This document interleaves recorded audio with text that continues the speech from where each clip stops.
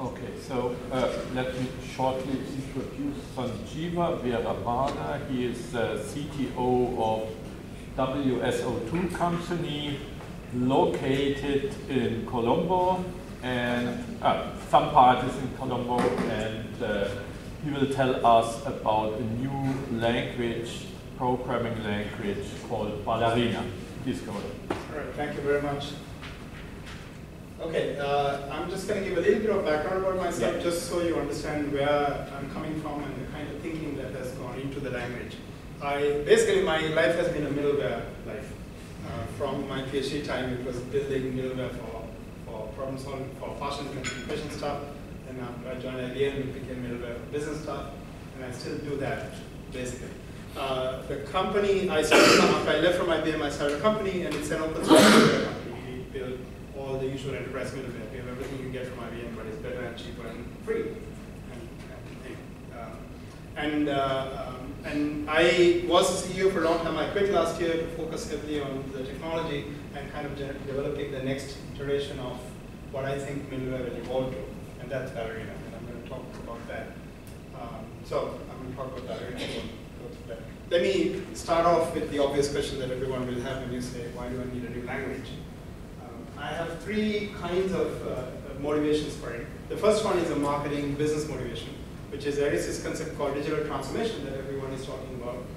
And it's fundamentally, it's about saying apply technology intelligently to whatever the business that you're in to make it more productive, more customer oriented, more cost effective, faster, better, cheaper, that kind of stuff. Below all of that stuff, fundamentally is software, of course. Right? And the software, everything in the digital transform world, software is about services that you produce and consume. And a company that is a business that doesn't produce something for reusable software to someone else is really an endpoint, so that you're not a competitive, there's no competitive differentiation if you don't produce something. So what this means really in a long-term basis, every company has to have software as part of its core competency. Just like every company needs to have finance as how you run a company now. Going forward, if you're going to survive in the new world, software is something you have to do. It's not an option. You can't just buy it from IBM or buy it from Salesforce and say, oh, we make cars, we don't make software. Software is everywhere. So software is every business has to become a software company. That is a fundamental concept now. So that's one motivation for why we're creating a new language.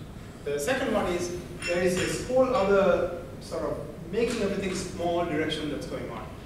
We just covered that a little bit just a minute ago about sort of going from hardware to VMs to containers to serverless concepts. And hardware, there was a time you bought a computer and you actually ran something. Today, you almost never run something physically on a computer. There are, of course, high performance scientific computer workloads that you run like that. But majority of business computations, you never run like that now. Everything is running on some kind of virtualized, some lightweight environment where you get a small piece of code.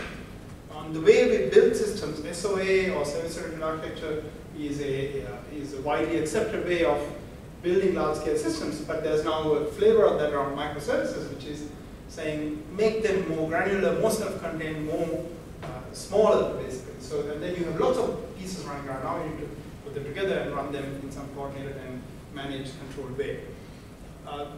ESB has been the anchor of how business integration and system integration has worked for a very long time. That too is now evolving to a new concept. It's the same fundamental thing, but it's in a distributed, decentralized deployment, and it's usually called a service mesh now. And that's also another evolution that's happening. So all of this is saying the way we write and deploy and run things is no longer in the old style of I have a big thing that I'm going to deploy into, but I just write some code. And what that does is the last part, is that this idea of middleware, the idea that there's somebody sitting in the middle that receives the request and takes care of half the problems for you and just lets you deal with just the logic of your request, is over. Because earlier we had middleware servers. Today in the container world, there's something called sidecar. Sidecar is a way of saying, I'm going to run a container, and I'm going to run another container next to you to give me the infrastructure services. And the traffic is routed using network level management through that thing to my code. Right? Kubernetes does a lot of this stuff. Service meshes do a lot of this stuff. But our conjecture is even that's a temporary step in the process. Eventually, we're just going to get down to code. And say, just write your program, and your program does what it needs to do. Right? And that's what Ballerina is focused on. I'll explain a bit more about that. But before I get into too much about Ballerina, let me explain where these ideas also come from and some of the design inspirations and also principles. Of course, when you create something new in computer science in particular, we never really create anything new. We take some existing ideas and we improve them and reformulate them, repackage them to create what is called new. So Ballerina has learned a lot from all kinds of languages. This is just a partial list of languages that we got good ideas from. And the concept of sequence diagrams is very fundamental in Ballerina. Sequence diagram, again, is a very widely used way, and what we have discovered in our 15 years of WSO2 and dealing with customers is whenever you have a complicated thing you're trying to explain to people, saying why something is working in a certain way, you always draw a sequence diagram and say, this is how this thing is working. And even to a non-business person, you can explain a sequence diagram. Sorry, non-technical person, you can explain a sequence diagram. It's an intuitive, conceptual thing that everybody just gets. But that's not the way we program. We take the sequence diagram and we program something. When you look at the code, there's no sequence diagram left. So Ballerina changes that. One of the motivations for the way I came into thinking about this problem, we've been doing this stuff for a long time. We have a ESB product which has a DSL, a language for writing configuration. It's a bit like the composer thing that was just shown.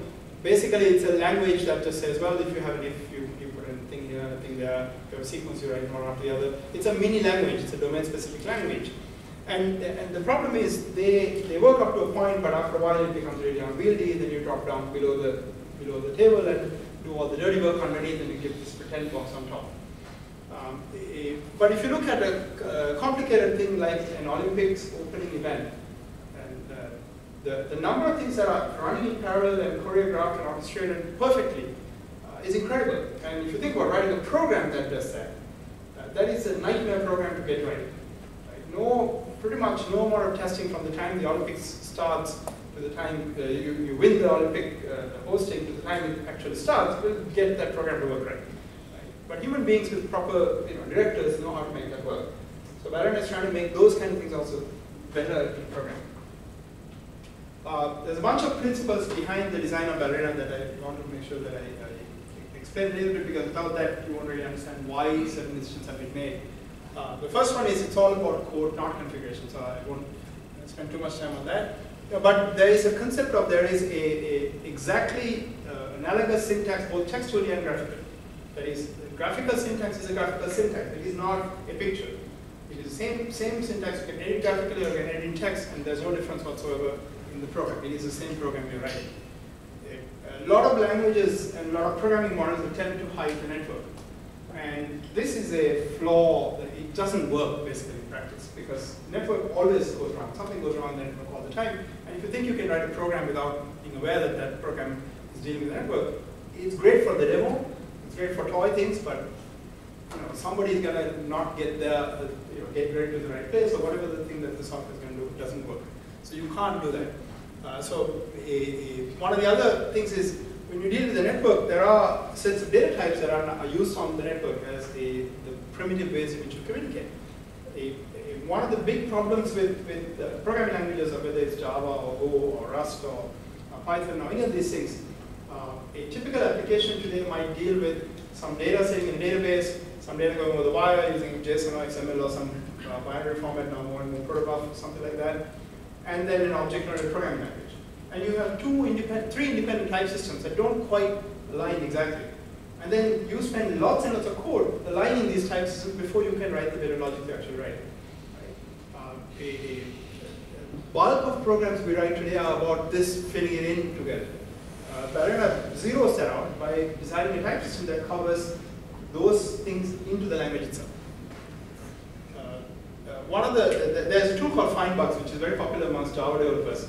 And the reason is Java language spec leaves lots of things for variable styles of coding, which if you write it like this, it's likely to fail. So Findbugs is basically a tool that was written to analyze Java code, and I think there are other languages also now, and give a bunch of warnings saying this looks like it might fail.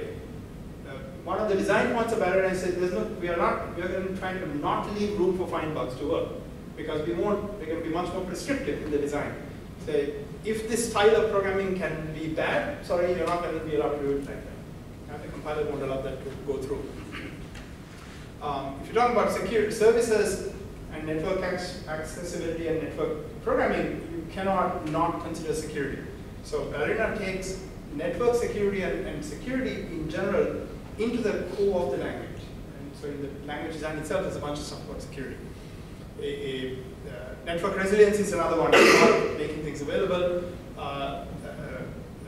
When you design a language, one of the things people first ask is, well, is it an object-oriented language, is it a functional language, is it this language, is it that language?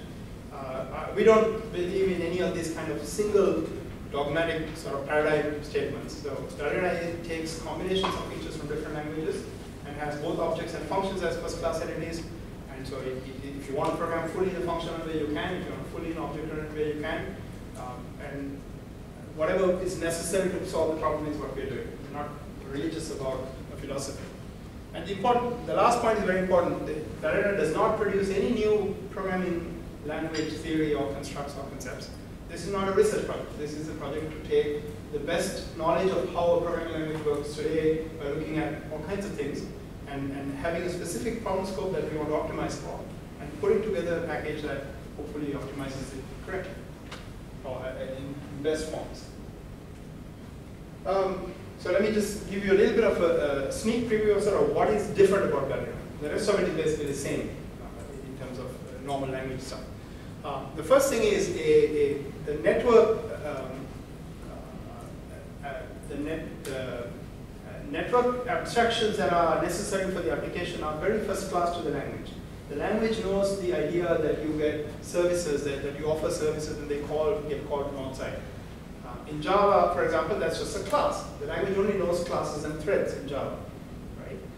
So the class, even though it happens to be called servlet, the language doesn't know that's a network service. In Ballerina, the language knows it's a network service. It's very important for a variety of things you see, and similarly for outbound things. The type system is a structural type system. And I'm going to talk more about that going forward.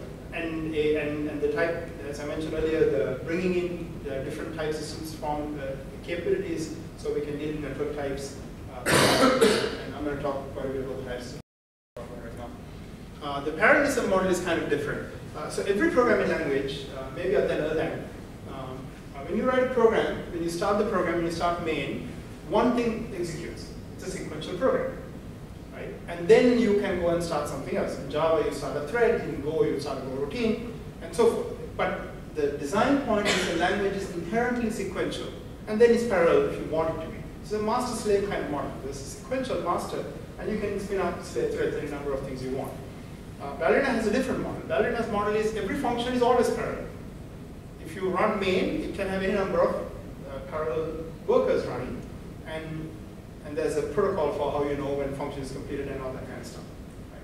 So it's a parallel first language, not a parallel as an afterthought language. So if you want to understand how to program in parallel, because all of us, I think all of us are old enough here in the room that we learned how to program sequentially because it was a sequential world that the computers were working in, and then had to deal with parallelism. Right? And to me, parallelism is just as natural to programming as object orientation is for programming. Object orientation is natural because the world is a naturally object-oriented kind of model, so it's easy to deal with complex systems when you model it as object-oriented architecture. Parallelism world is naturally extremely parallel, but programming languages don't let you think in parallel. They force you to think sequentially and then order things in a different way. So we are trying to fix that. And a few years ago, well, 20 years ago, when you wrote a program, you compile it, you get a binary, and you run it. Right? Now you write a program, you compile it, you get a binary, and then you ship it off into a serverless platform or put it into a container and then package it up with a bunch of YAML files, make it into Docker. All kinds of stuff has to happen. So it's no longer the case that compiling is the end of the story for what program you write. So you need to do a lot more stuff. So Ballerina has an extensibility architecture design to let the programmer himself or herself control that lot more stuff. So the compiler can also be extended. So when you say build the program, it actually builds not just the binary, but the whole damn thing that you're trying to actually deploy. Right? So there's no second, third level needed anymore. Right? In the case of Kubernetes, for example, we can, if you use a Kubernetes annotations, when you compile and build it, you get the entire Kubernetes deployment and tell you exactly which command to run to deploy around Kubernetes. We can even include that if you want. And the last bullet is about that basically says WSO is killing off every product we have, Ballerina is going to be the only one thing, because all the traditional concepts of integration, API management, analytics, all of that is going to be part of, is in the language. Right? So you just write code. So it's coming to that point where saying there is no middleware now. You have some kind of orchestration infrastructure in front of you, and then you have code. Right? That's it. Okay. Let me just show you a little bit of code on two examples just to get you started. This is a hello world. This is a parallel hello world. You see a picture at the bottom. That picture is not a picture I drew. That picture is the picture of the code from the visual editor, basically. Right? So we have a plugin for VS Code and IntelliJ IDEA, plus as a browser-based editor you can edit as well. And the code can actually be edited on the picture. If you edit the code on the picture, you can use the source code. Because they both work off one AST. Right? So it's not a picture. It is a graphical representation of the source code. And this is a textual representation of the source code. Right? Source code being the underlying symbolic the syntax tree that you're writing. Within a single worker, it's just regular code. It's a sequence. So this is a sequence diagram now. You see three sequence diagram lines. And within each one, you just write normal code. And it's usual normal code. For loop, while loop, if statement, variables, all that kind of stuff. Right? So in addition to main being an entry point, service is an entry point in Ballerina. Right? Again, this is a bit unusual. Programming languages typically have one entry point, which is main. Ballerina has two entry points, main and service. So you can compile the program and say, run it, and if it has services, it will open up whatever the services need to do and run the services. And if it has a main, it will run the main, and then when the main finishes, it will finish off in that case. So the graphical notation is designed basically on a sequence diagram model. Now here we have to do a little bit of tweaking to make it work, which is you have the actual code you write, which is the workers that you're writing, and the things you're interacting with over the network. So we model those also into the sequence diagram. So there's a line representing whatever the network endpoint you're interacting with. Right? And the interactions with that endpoint are modeled with a line across that. So in the previous example, I didn't have an external endpoint I was calling. If I did, there would be another line representing the endpoint, and then you would show that with that. And the last point is very important.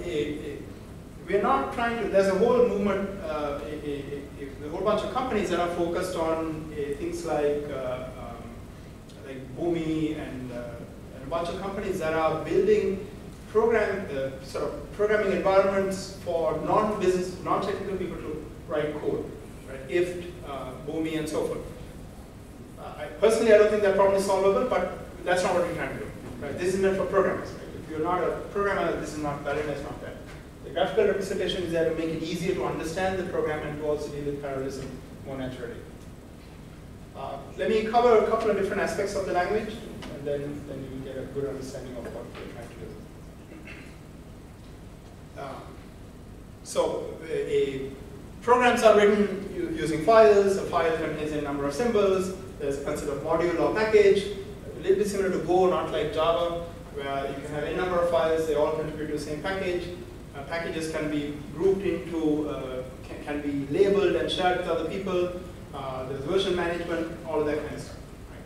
So kind of normal things that you expect in a modern programming language is how you manage modularity, Ballerina has. And a little bit more than that in terms of distributed modularity. I'll talk about it towards the end.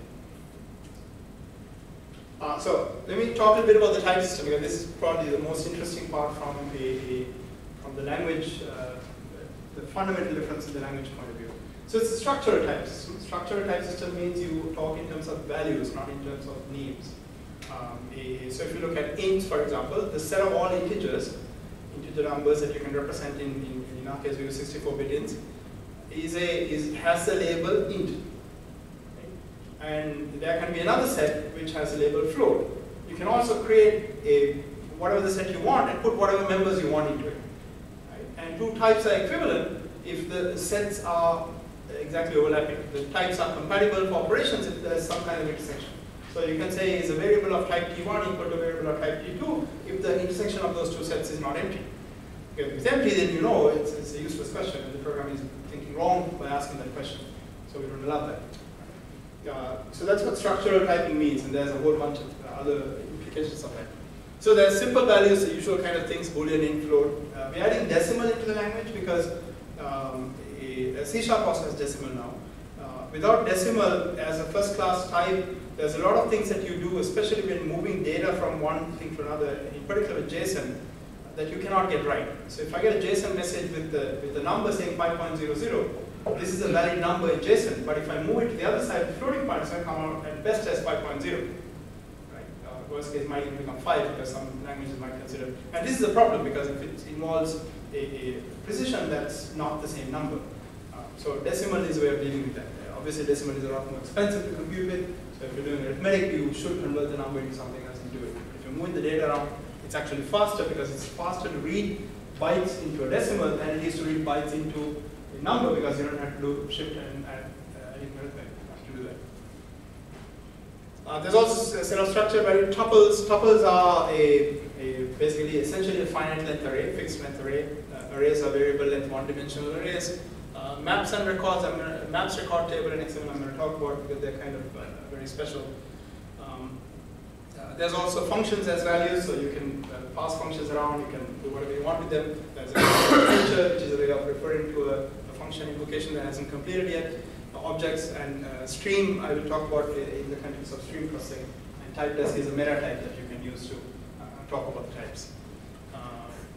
And then there's because it's a set-based model, you can declare a type which is a finite type. That is, you can declare a type called foo, and say foo is either the number 1, the number 2, or the string s. And that's a type. What that means, if you declare a variable of that type, it is now the value space that's allowed for that variable is one of those 3 things. Right? So you get so it's like an enum, but it's different from an enum because the type safe way of dealing with that kind of stuff. Optional is a way of saying dealing with the problem of null. Optional means this variable or this type can have a value of this kind or nothing. Right? So null is a problem. There's an article recently about somebody had written this story about null is considered the $1 billion mistake in programming languages because people deal with null. In Ballerina there is no null. You cannot have a null pointer error because we don't allow null. You have this concept of an optional type. Java 9, I think, or Java 8 introduces this as well, but it's as a class, so it's a bit messy, but maybe it's there now. Union types are first class. So union type means you can declare a variable and say this is an int or string. Right? That means the values that this variable can hold is it's either integer or a string. Right? And of course, then when you want to deal with them in a type safe way, there's a concept of type matching. I'm going to talk about that. And any is a unit of everything, and JSON is also a unit. I'm going to give you a little bit more detail on that. So let me talk about mapping types. Mapping types are very useful data type for lots of applications. Mapping type basically means you have some kind of a key and some kind of a value. And the variation is what are the kinds of keys you can have, what are the kinds of values you can have, and how flexible is that. So there are two sort of primary dimensions of thinking about this. One is whether the map is open or whether it's closed. And open means it can have any number of keys. It's a variable number of keys. Closed means the keys are listed and it's finite, and you can't add more stuff to it. This is very useful for network interactions because often I'm doing some man-in-the-middle work and I want to get some message from this side, and I only care about these fields being there. So I say I'm looking for these 2 fields, and it's open after that, I don't care. And everything else, so the value itself contains the whole thing, I just don't see it. Right? And then when I move the thing to the other side, it stays on and the value recovers, not recovers, the value renders whatever the thing's in there. The other dimension is whether a field is whether a key is required or optional. Right? Again, it's very useful way of modeling complex data structures with that. And then we have 2 syntactic constructs. There's a record type constructor, so it's like the C struct basically. You can say record and you give a curly brace and you give a fields basically. You give a name of a field and the type of the field. So record is a type constructor that has a collection of mandatory and optional named fields of whatever types you want. And it can be open. There is a way to say maybe there's other stuff. Right? So it leaves the room to be open or closed. And then the map is a different map is like a hash table basically. Right? So the keys are always strings, the values are of one type. So it's a mapping from a string key space to some kind of type. And of course they're always open. there is a question, when you have this kind of model, you have to deal with how subtyping works for when you vary the storage that you're using, and we do what's called subtypes now. And this introduces a concept of storage type that you have to worry about, which comes with some cost, but it's where we are right now. Java has the same model. So JSON is obviously a popular data format that we use for all kinds of interaction. But with the types of JSON, it's just a union. JSON is not something new for us. We predefine it simply because it's one of the key aspects of writing services and so forth. And JSON is either null. In the case of JSON, it actually has a word called null, which refers to having no value. Or it's a number, or it's a string or a map of JSON, or an array of JSON. So it's very straightforward. Because most common case is map JSON, right? Everybody who thinks about JSON thinks that it always starts with a curly brace. But actually that's wrong. A JSON can be just a number is also JSON, according to the grammar. But a JSON object is the most common case, where you have a curly brace and you have string key, colon, some value, etc. That is the same as a mapping. So you can actually, because it's a mapping, you can declare and describe that type as a record where you name the exact fields that you want and indicate the optional ones and the openness, closeness, and so forth. So the data binding concept is a type checking problem now. So in most programming languages, there is this concept of data binding from what you get on the wire into the programming language type. In Ballerina, there is no such thing for JSON and XML, but what you get instead is type checking at that point. So there's a runtime type check that happens, and when you read a piece of JSON and say, I want it to be in this data structure, there's no mapping or binding going on, but there's a type check going on. So it makes the program more reliable, because if it passes the type check, the code is going to work.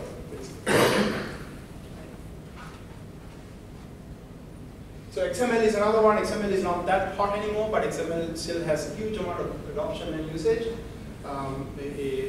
We have a non-traditional XML architecture. XML traditionally has been represented as a tree. That leads to a whole set of problems. One of the other key people working on the language is actually the author of the XML spec. So we've come up with a whole different way of writing an XML model, which is easier to manipulate and we think will be much easier to program. And of course, the language has full native support, so you can write XML values literally, you can navigate them using dot, dot, dot kind of thing. Tables. So data in tables are a very common thing, obviously. A table is a built-in type in Ballerina. So you can say table and you can give a record type. What that means is I have a collection of these records. So and then you can have normal query stuff. So C# has something called LINQ, language integrated native query. Ballerina has the same kind of concept in the language. So you can do SQL like queries against a table in line with your code. And if you just declare a table variable and put some data into it, then it's really an in-memory database underneath that, because there's SQL-like stuff that you can execute on that. But you can also populate a database, a table by pointing to a database and loading from it. In that case, it becomes like a deferred loaded table. So you don't actually load the values, because you never want to get the results from the database into memory unless you want to process it, or if you want to stream through that, you wouldn't load the whole thing. So that all happens underneath for you. And because you can write a record descriptor for the table row, and that is the type of the content type of the table, there is no ORM concept either. Object relational mapping is another major painful thing in programming languages. That concept is gone too. You just write the thing in that struct, and then that is the representation of the table. Now there's a little bit of subtlety there, because SQL has a lot more types than Ballerina has. So there's a bit more complexity in that statement, because SQL is quite messy, but and also not necessarily portable across all things. So there is a layer to manage that problem. We have a data type called stream. You can say stream and you give a type. So stream angle bracket type, and what that is basically like a stream where you can tap into, you can push events into it of that type, and they'll come out of it to whoever's listening to it. So if you look at what streaming query means, or if you look at what Storm does, Spark streaming does, and so forth, what they're doing is saying a stream, and querying, temporal querying is primarily saying there's a stream of events flowing by. I can see this part of the event, and I'm going to write a query against that part. Except that's moving on me underneath, so my query is constantly running. Right? Because the query gets updated every time there's another event that comes into that window of some kind. Whether it's a time window or how many events are there in the window, whatever the mechanism. This is generally how streaming SQL languages work. So we have a streaming SQL engine we have implemented. And so we have brought that in, those concepts into the Ballerina language. So you can write a stream processing program in the language itself as normal code, basically. So you can write a function that receives data and then taps into some streams, and when events come in through that stream, your code just gets executed based on how the matching works. I mentioned a couple of times about union types. The way you deal with union types is because if a variable is of type T1 and T2 or T2, you can't access it because it's not type safe. So you have to separate them out. That's what type matching is about. So this is a fairly popular concept now. Rust has it. There's an ECMAScript proposal now coming up to put it in JavaScript, and which coming from TypeScript. The idea there is to allow, this is like a super powerful switch statement. So switch is just a way of looking at the value space. This is looking at the entire set of values from a type point of view and letting you partition it and then operate in type safe way. And there's an expression version of that as well for a variety of reasons. Now, errors are another interesting problem. So when you deal with errors, programming languages struggle with error handling all the time. So if you go all the way back to C, C chose for system calls for the most part -1 as the error code, right? And there's error number.h and so forth that gives you some more information. So that's one design point which says take a type that is a normal type and pick a value from that type which is sort of not normal and use that to indicate something has gone wrong. Java took a different approach. Java says no, we just use exceptions. Right? Everything in Java is done through exceptions. You don't return something. If something goes wrong, you just throw an exception. Java programmers also use null as a way of indicating error within the program often. And that's what leads to null point exceptions, because people return null when they have nothing to say instead of returning nothing. Go has a different model. Go has multi-return functions can have multiple returns. And so their recommendation is you return the good value and an indication whether there was an error. And so there's a joke, if you write Go code regularly, the line immediately after every function call is if error not equal to null, return error. And if you don't put that line, your program will continue even if the call gave you a wrong error result, because type-wise it's safe. Ballerina has taken a slightly different model. In Ballerina, we make errors into its own value space. Right? So errors are value space from the going back to the type system and the set theory. There's an entire set of values for errors, and of course it's extensible. You can put your user data in there, blah blah. And they can be the returned or thrown. But if you're returning it, you have to declare the function as returning t or error. Right? That is a function that returns int. It can return int or it can return an error. And if you're returning an int or error, you can't use the int without checking and getting out of the error. Right? So you cannot avoid checking for errors in Ballerina. If a function returns an error and you want to get the good result and ignore the error, you can't do that.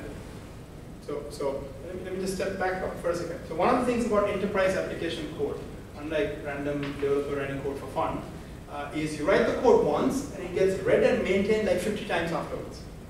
Right? So a lot of the things we're doing in Ballerina are making it harder to write the code once the first time, but making it harder to write the code first time so that the code you write is better in the end, so that it is easier to maintain, it will last longer, and it will be less error prone.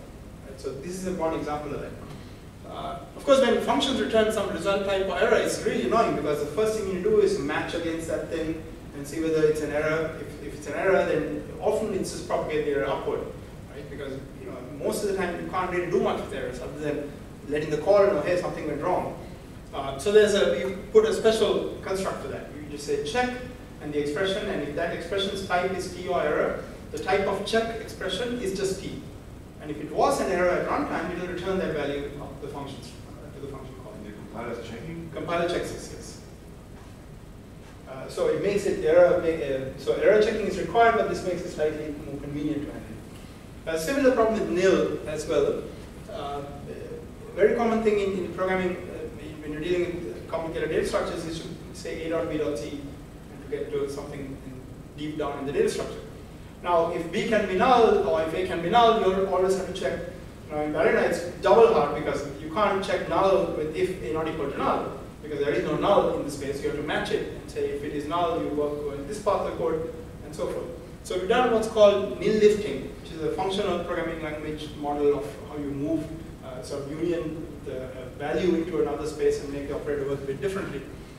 So the dot operator is nil lifted. That means if at runtime when you say a.b.c code, what gets code gen for this is not just access the B field and access the C field, but actually code gens a whole bunch of stuff underneath that says if it is nil, then don't access that and get the whatever the optional value of the last type, right? Because the expression type of a.b.c is whatever the type of C is. So the thing you're assigning it to is whatever the type of C is. So we make a value of that type, but it's got to be then defined as optional, and that's what nil lifting does with dot. Now, if there's an error along the way, sometimes you have to handle both, because you could get an error. For example, you call a function, you say a dot some function, and that might return an error. Then if it doesn't return an error, you want to say dot and get a property out of that result type. That's what the exclamation mark operator does, and that it flips both of them out. So all of these are to make it convenient to deal with the strict typing of the language, right? Because otherwise it gets a little bit annoying when you write code. And if you make it too annoying, people won't use it. Transactions. This is like a different level now. I'm switching gears. The world that we believe that people will write programs in Ballerina-like languages is lots and lots of services. Break things up into lots and lots of pieces. Composing services is a very necessary thing. When you compose services, if you don't have the ability to do transactions across these services, it's really hard to program, because yes, you can do compensation of some kind, but then you have to keep a lot more stuff, manage everything yourself. So Ballerina has a distributed transaction protocol that we've implemented over HTTP. So if you make one microservice call and another microservice call, there's an implicit coordinator that comes up, and the other ones join that. So it's a micro-coordinator basically. There's no separate transaction manager at all. It's all built into the generated runtime. And then underneath, what happens is that call happens. When the call completes, if this transaction call commits, then it will send a commit to the other side. Right? It implements a normal 2PC protocol actually. And there's a bunch of other stuff related to that.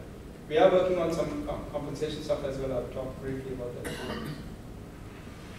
that. Security is an important part of writing programs. And one of the, what we are trying to do is understand what can you do if you are aware that the way you're going to write programs and run them is like this. What can you do at the language design level to reduce the likelihood that you can have a security bug? So there's a few things we've come up with and we've implemented those. I'm going to start with the last one, taint checking. So taint checking is the idea that data that comes over the network or comes into the program from outside is not clean. You should assume it is not clean by default. This is what leads to SQL injection attacks. This is what leads to lots of problems, because you assume that the data you get over network or from outside is good, and you just go and use it directly without verifying it. So Ballerina won't let you do that. All I/O operations or network, etc., all the incoming data is considered tainted. And then if you are dealing with something that wants to be to deal with clean data, you can annotate that function signature saying, I expect this is a sensitive field. Then the compiler will validate at compile time that you are trying to pass tainted data to a sensitive field, and it won't compile. Right? So then you have to actually untaint the data. You have to mark the data as untainted. And this is also recursive, this part of the signature of the function. So take a function like something that uppercase is a string. Right? Now this one, it's not really tainted or not tainted. It's if the input is tainted, the output is tainted. Right? Two upper. Because if you give me a dirty string, uppercasing it doesn't clean it. So if the input is not tainted, it's not tainted. So there's a way when we compile a function, we save the taint signature of the function and how the taintness of an input parameter affects the taintness of an output value. And then when you are using a function, then that gets checked and the compiler will catch all of that. So you can't basically, with Ballerina, you shouldn't be able to have a SQL injection attack. because whatever you write is going to get validated. Now, the validation itself we can't do. We don't know what is considered cleaning of data that you got. So the programmer has to write that, and they have to write that, and then they have to call, there's a built-in function called untaint. You have to call that and say, I untainted it. And that just removes the signal from that saying it's tainted. Now, if the lazy programmer will just say untaint everything, right? And then you lose, basically. So the only way to deal with that is actually some code reviews and say, why are you untainting that? And before untainting, you actually should clean it up. The other aspect of security is that code often is written without understanding there is a user involved and there are permissions involved. So Ballerina has a concept of user and permissions in its core, in the runtime context. And that's of course pluggable because you don't know how a user gets set in there and how it gets authorized and so forth. Right? That's a pluggable architecture. But there is a framework in there for that. And same thing with when you make outbound network calls through, it'll propagate all this. Now let me talk about the network abstractions a little bit. We have a concept called endpoint, the syntactic thing called endpoint, and you give a type of the endpoint, a name, and additional information. An endpoint is the representation of something on the network. Right? Now, at the lowest level in a language, typically it's just an access to a socket library. Right? Your TCP kind of thing, socket library, and endpoint means you just open a socket. Ballerina is more than the socket because we also expect the endpoint definition to, it's typed. So when you have a typed endpoint, the type says, okay, there may be some IP address and port number and so forth involved because that's how you make a connection. But it also includes what are the interactions I can do with that endpoint at a higher level. So it's like a set of function signatures you include. These are the actions you can do with the endpoint. Right? And that representation of an endpoint is what everybody programs with. There are two kinds of endpoints, client endpoint and service endpoint. Client endpoints are the representation of external things that I'm going to interact with. I'm going to initiate interaction with. Service endpoints are the things with which external input comes into a running Ballerina program.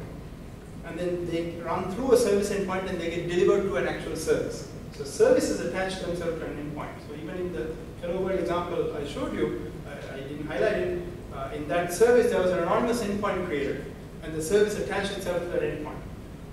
In that case I created an anonymous one because I only had one service, so there was no point in giving the name and attaching to the name endpoint. And from a sequence diagram point of view, the endpoint shows up as an actor, whether it is the calling side or outbound side. So you see the interactions with the endpoint. And it's modeled into the language. It's also made visible to the programmer syntactically if you're looking at textual syntax. Graphically also it shows up as a line. Textually we use a slightly different syntax. When I go to an endpoint, I'm invoking an action on it. And the reason for that is to make it very, very clear to everyone that I am now doing a network interaction, not a function call. Right? The network interaction is not a function call, right? And you will have errors happen and so forth.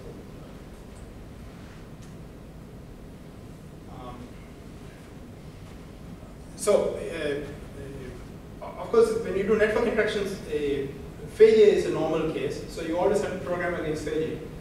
The problem is, even, let me just go back to transactions for a second. Even in transactions, it is perfectly normal for a transaction to not go through. But if you look at Java code, and if you go and analyze random Java code that does transactions, most people don't program the additional work of retrying their transaction. Simply because you have to do a lot more work, catch that exception, do some checking, and then retry the transaction. In Ballerina, the transaction statement automatically retries 3 times out of the box. And of course, you can turn it off. But it basically makes the common case the case that we implement. Right? So similarly, network interactions, failure is a very normal thing. So endpoints have this idea that I can, so if I'm having an HTTP endpoint, I can open an HTTP client endpoint and say, here are 2 URLs for that, not just 1 URL. And if one is not available, then we'll go to the next one. Right? So I don't have to deal with, I don't have to program that specifically, that's all abstracted into the endpoint concept. Even something like timeout or retry. Network interactions having a temporary glitch is a perfectly normal thing. It's a very common thing. So when there's a temporary glitch, instead of giving up on the whole program, it will retry. And so forth. So there's a whole series of things like this. In the Java world, there's something called Historics that came out from Netflix. and there's a whole bunch of things about resiliency like this. What we have done is studied all of that and tried to figure out what of those things belong at the core language design level and make it built into that, so that when you write the program, you write the program as if I'm just making a network call to that thing, but behind that network call there's all kinds of mechanism and machinery that does a lot more work.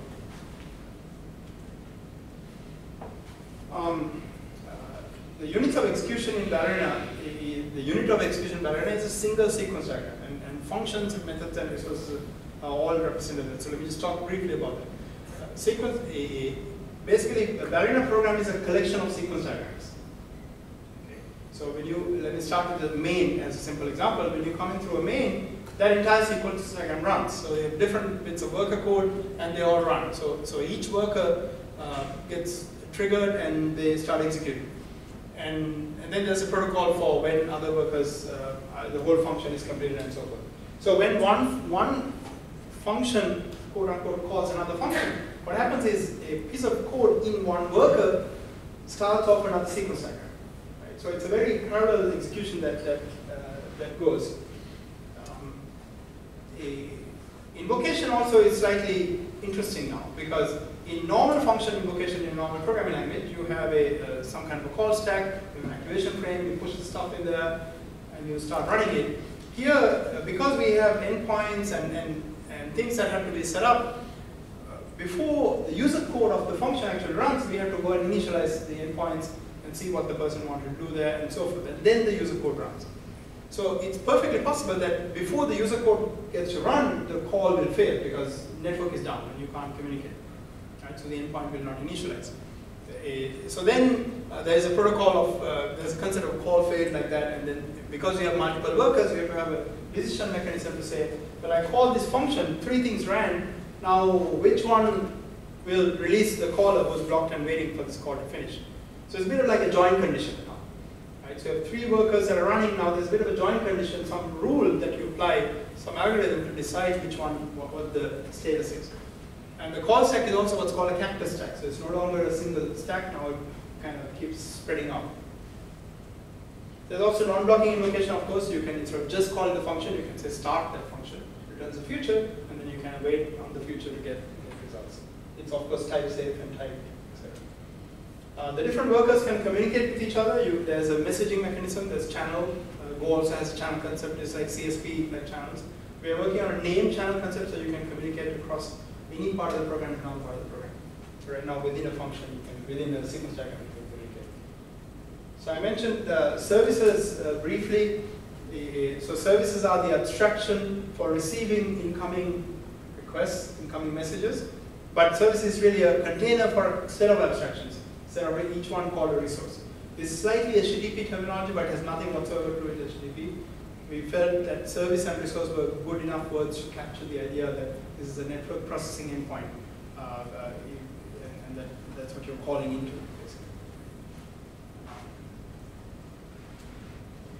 Let me talk briefly about comments and documentation. Again, this is something I have strong opinions about, so we've done something a bit drastic. People write documentation as an afterthought, always. And documentation is done using comments. And then you overlay some kind of sort of a syntactic convention on top of comments for how you derive documentation out of that. So Ballerina doesn't do that. Ballerina has a specific construct for documentation. And it's an extension, it's a markdown, GitHub markdown-like syntax. So it's a markdown with a little bit of convention and a little bit of markdown taken out. And it attaches, it sits next to the thing you're documenting, and it's semantically validated at compile time. So if you have a function with 3 arguments, and the function name is foo, and the variables are a, and b, and c, you have to refer to those in the documentation. If you don't refer to them, and if it's a public symbol, compiler won't compile it. Right? Non-public symbols, we don't care. You don't want to document, fine. Public symbols are the symbols that are exported from the module for other people to look at. So all of those have to be documented.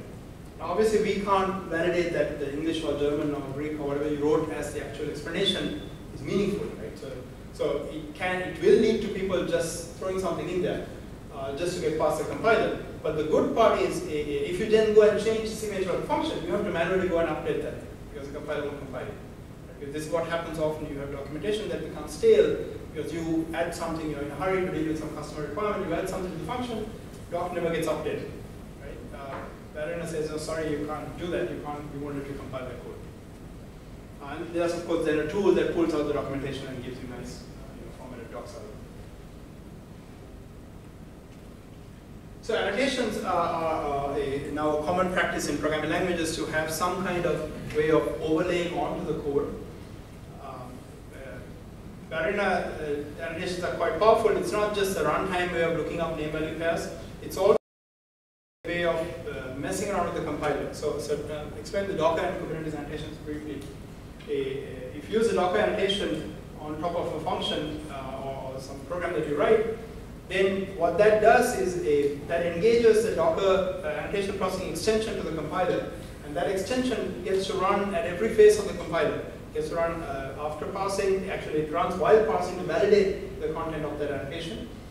Then it runs after parsing. It runs for semantic analysis, before code gen, after code gen, and so forth. That's how, if you use the annotations, you can take a program and annotate with the Kubernetes annotations, and you just build the program. And then the Kubernetes extension will kick in and generate the additional artifacts after the core binary has been built, right? Or call the Docker image builder. All of that is done as part of the build process through this. So annotations are an important extension mechanism for the language. Now, when you write a language, you can't just write a syntax and a compiler and say you're done. There's a lot more that you need to do in order to make it actually usable. So first thing is a standard library. You need a bunch of stuff that's available so you can do things. So this starts with simple things like I/O. If you can't do print line, you can't do hello world. So you need a print line function of some kind of printing function. So there's a whole library we've been working on. There's a full I/O. Even I/O we've kind of rethought completely. By the way, everything in Ballerina is non-blocking. So entire parallel program in Ballerina can be run with one thread. Everything is non-blocking. If there's any I/O stuff, there's a whole different way of handling that. But so you get the benefit of the non-blocking performance that you get in Node without the complexity of having callback after callback that gets hidden somewhere and the code actually runs somewhere else. And the entire library has been built to support that, right? So everything from the math functions to there's a file I/O, there's all kinds of web protocols that we support. All the entire HTTP stack, caching, everything is implemented in the library. And of course, programming is more than just the code. You need tools to go with the programming language. So you need editing tools, debugging tools, and so forth. So we have two plugins we've done, one for VS Code and one for IntelliJ, and there are others that we've done in Half-Faced. These are fully done. And plus we have our own browser-based editor we've done, which is one that synchronously lets you edit text and code. There's a testing framework, like a normal unit testing framework, so you can mock and override any function, go into the code and change things and run tests, so forth. Observability is a new modern word for sort of monitoring kind of things. So Ballerina has a whole bunch of observability stuff built in. So there's a metrics mechanism that counts all kinds of things, and if you tap into it while it's running, then you can get the metrics out. There's a protocol called open tracing now. We support open tracing, so to push out tracing events if you have an open tracing tracer plugged in, and of course logging is there. Version management, so modules have versions, and we manage that very precisely. There's a place called semver.org which defines semantic versioning. We follow the semver conventions, and it's enforced by the compiler. So when you import stuff, it checks the versions. When you deploy a component for reuse, we require versions and so forth. Doc generation I mentioned. Sharing is a very important one. This is the so in Node there's something called npm. In Java, Maven Central. Go has a package management thing.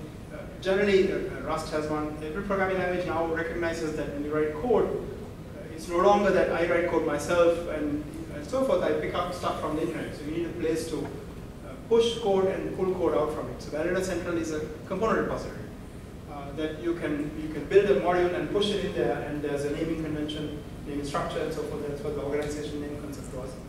And they're all versioned, and you can import, and the compiler will import, and there's a local cache, all that stuff. The current implementation there's a high-level intermediate representation called BVM. It's a virtual machine, but it's not really a virtual machine. It's Spain. And we compile into that part, and then that is currently written in Java, but we are rewriting it. Actually, the entire compiler is being bootstrapped now into Ballerina. semantic analysis was all done in Java. Now that we have the compiler working, we are rewriting parts of it in Ballerina so that once you're done, everything will be in Ballerina. The only remaining part is the Antler parser generator. So we have a project we're trying to write a backend Antler Ballerina generator so we can actually completely write everything in Ballerina. But that'll take some more time. And everything is extensible, so you can do other parts like the additional annotations and so forth. Where we are with this, the core language design is getting towards the end, but I'll show you the next slide, the work that's going on, and we'll say, how can we call it the end? But the implementation, it's been a big effort. We've had about 100 people working on this at peak, probably sustained at about 60 people, working on the core language, the standard library, and all the tools and so forth. There's a bit of work that's not done yet. Generic types is an important one, templates or parametric typing, whatever we want to call it. There's concurrency is an important problem. We want to try to make it easier. When somebody writes a program and if there's shared global variables, if there's concurrent access, the probability of that working correctly is high. So there's a bunch of ideas we're working through right now. There's something called software transactional memory that's kind of a model we're looking at how to implement that. But interesting anecdote on concurrency side, in practical business deployments, we rarely see a lot of actual concurrency for a given program. As in physical concurrency, what you see is hundreds or thousands of concurrent usages of the same thing, but running on 2 cores. So most of our customers deploy every product that we have on 4 cores maximum. And they run concurrent requests for them. So that means the physical concurrency is quite limited, so that it gives some interesting implications for how you design this thing. By the way, Frank has been a co-part of this design this language from the beginning, but we're doing a lot of work with kind of understanding what does workflow mean. This is the one thing I didn't mention. And workflow, we concluded basically means these 3 things: having forward recoverability, compensation, and checkpoint and restart capability. So we're implementing those concepts into the language. So checkpoint and restart is pretty much done. Actually, all of these are working now in various states. With that, you can build a workflow management system if you want, or you can just program long-running programs. So you can write a program that is intended to run for a long time and dies and comes back and continues, and it'll do the right thing like a workflow system does. And it's just code, basically. The Docker, we're working on a composition model for Docker and Kubernetes stuff. So internationalization in the grammar is important. So every programming language uses English as the keywords. And I find that kind of weird because now we have spent hours and hours and days debating, should we call that service, should we call that API, should we call it resource, and so forth. You go to a programmer in Sri Lanka and you say service versus resource versus API, or China or Thailand or someplace else, or Greece. Those words don't have the same deep meaning if you're not a native English speaker, because you don't understand the subtle difference between service versus API versus function and so forth. But languages don't tend to internationalize the grammar. So we want, so language, the implementation is being designed so we can internationalize the grammar. And I want to encourage having a language pack concept, which basically says you can write the code in whatever language you want, because in the end you get the same AST anyway, and it doesn't matter. And you can flip a switch and see the keywords in whatever language you want to, because it's just a tree and you just switch the grammar around. It's more than just the keywords. I am keen to fiddle around with the grammar a little bit, because, for example, in Sinhalese, the way you say if this then that is different from the way you say it in English. Now, of course, given a layer 1 grammar parser that we're using, we have limitations on how much you can fit around. But as long as you give me the same tree, I don't really care how you write it. Implementation-wise, we're working on LLVM integration, so going from the Ballerina mid-level IR into LLVM IR, going to native code. There's something called WebASM, which is kind of interesting, which is basically a new VM that runs in a browser. So if you target that, you can run this code inside a browser. And that's kind of the direction for executing any language in the browser. And the JVM version will also continue.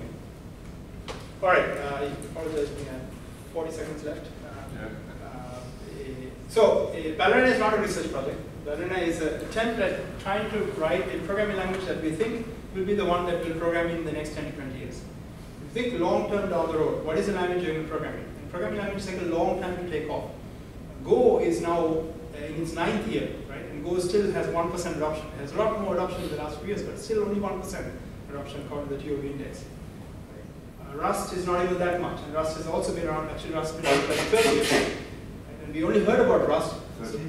13 years? Okay. No, I'm asking. Yeah, 12 years, yeah. And Rust, the only reason we heard about Rust is because Mozilla wrote Firefox in Rust. Right? And it's been around for a very long time. Rust has beautiful concurrency control stuff. Very powerful, but very complicated. So we looked at that very carefully and tried to design something better. So Ballerina attempts a sweet spot, which is about services and network applications. And trying to find a design a programming language that optimizes for that use case. And then if that use case becomes popular enough, then there is a chance of making it successful. All right, thank you very much. You can download, it's all open source by the way, all the work is all open as well, there's mailing lists, anybody can participate, and there's lots of things you can do. Thank you. Thank you.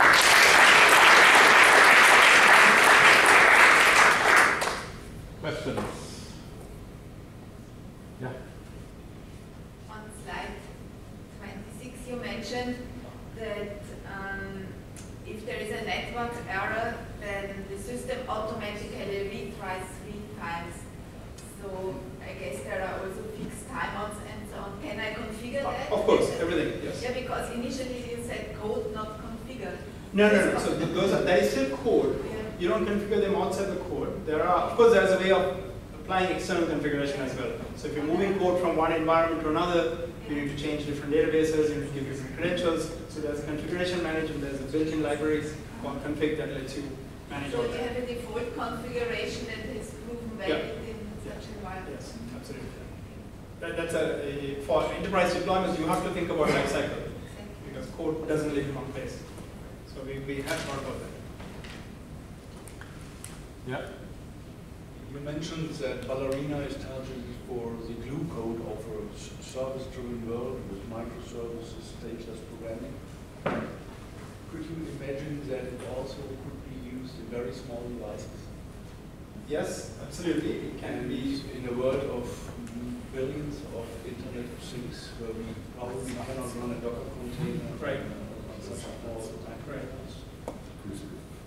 Absolutely. The language is designed to be targetable to all kinds of different hardware environments. It is not really only for the glue code. This is how we are initially explaining to people, because if you go up and seriously say to enterprise customers, well, this is to replace your current Java code, this is a hard conversation right now. So we start by saying, well, you're right, if you have a program where it's more than 50% integration and less than 50% logic, then Ballerina will give you a program that is probably 1/3 as long as your Java program. And we will take you on for it at any time. So then that's the entry point. Right? And then you can stretch, saying, well, if it's good enough for 45, then good enough for 47, 1. Right? But the target is a different dimension. Compiling this into something that can run on a very small device without even an OS level, absolutely.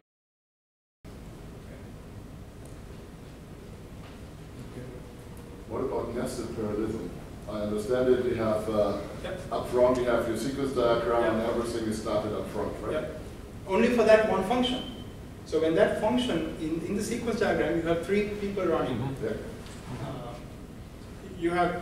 So this statement here can be calling another function.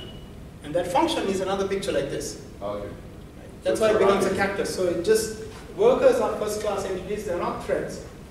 They get scheduled into a thread to execute. And so you're always spinning off workers. And even when a function returns, there can be workers that are still running. Yeah. First of all, thanks for the great presentation. Do you support any kind of managing the external services? So in the sense of, can I write infrastructure as a code solution? Yeah, so we have a thing called Ballerina composite stuff. That's what I put in the bullet that we are working on right now, trying to come up with a model of representing other things, especially as Docker images, as endpoints, and then essentially having infrastructure as code. I could see a purposeful way binding basically here. Right. At the structure on one side and Exactly. So doing type checking and then even like composing functions. Right? You have lots of functions. If you look at the compose syntax, it's just by name. So if you have a spelling mistake, you won't know till runtime there's a spelling mistake. The compiler doesn't do anything for you. So yeah. So it kind of comes to the first talk actually about composition. There is a concept of that kind of composition that we are working on. It's not as abstract or probably not as mathematically sound as what was presented, but it's something we'll look at closely again. Last question. Do you have a roadmap? Yeah. Do you have a roadmap for your existing products to integrate into Ballerina? I didn't really. So we do. So it's a bit complicated. On the long-term roadmap, this is in my own head, there will be no existing products. You have a sort of a container management thing, which is more than containers, like serverless container, sort of unified thing there, and you have code, and that code is in Ballerina. This is the long-term roadmap. The short-term roadmap, so the API manager is shipping a micro gateway next week, which is written in Ballerina. The API manager version 3 is written completely in Ballerina. The ESB product is now finished, because anything you write in ESB, you just write some Ballerina code now. Data integration, all that is just write some Ballerina code.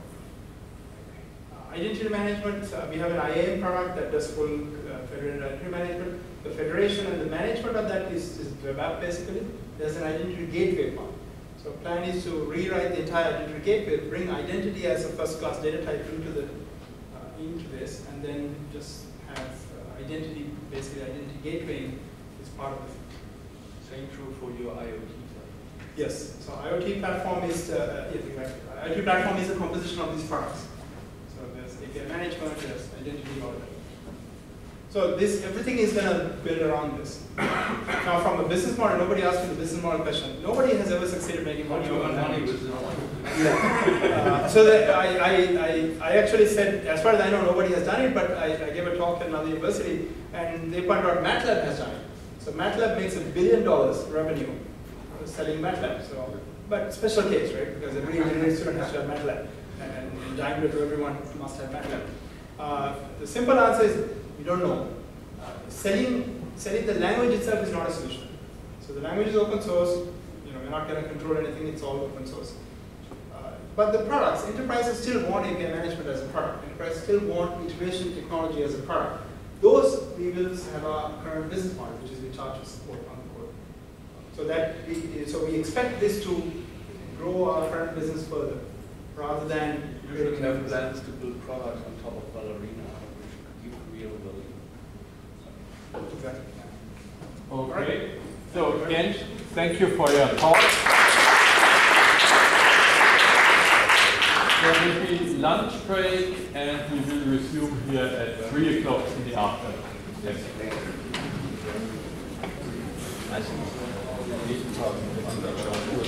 Deswegen ist es wichtig, dass man das am Load